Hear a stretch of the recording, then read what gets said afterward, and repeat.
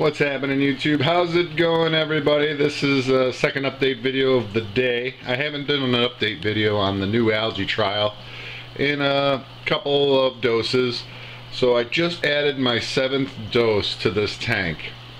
Now, I actually called the helpline, spoke to Joe, or emailed rather, because I wasn't seeing the amazing results everybody else is seeing. Let's see if we can get in on it. The light really messes with it, but you can see my sandbed.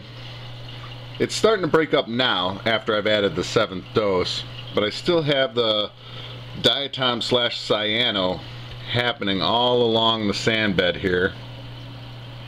And like I said, it's starting to break up a bit, but I hadn't seen much change. That's why I haven't done an update video in quite some time. And speaking to Joe, you know, we're still saying that it's the sandbed purging the purging itself of the nutrients that are in it, and that's why it's still looking pretty bad.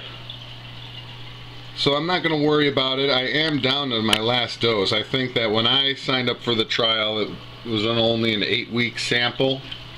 I do only have 1 dose left, so hopefully this breaks up before that happens. The positives, though, there are a lot of positives that I'm seeing. Crystal clear water. Crystal clear water, if you can tell. I'm not running any chemical. You know, I'm not running any Elite. I'm not, you know, no ChemiPure Elite, no Phosguard, no chemical filtration. The only thing I've got is a filter pad. Skimmer's still going, of course, and then I do have the algae scrubber, which in fact hadn't been producing algae, but now is starting to produce algae again, which is a good thing. It's taking out the nutrients. Crystal clear water, and I don't have to scrape the glass as much. So it's not like it's doing nothing. It's just I'm being really impatient with this on the sandbed because it's ugly, you know. Nobody likes that, but hopefully, seeing the signs today, because I added the 7th dose yesterday, hopefully it'll soon be done purging itself of the nutrients in the sandbed. This will all go away and we'll be back on track. Bryopsis, if we can get in on these, melting away.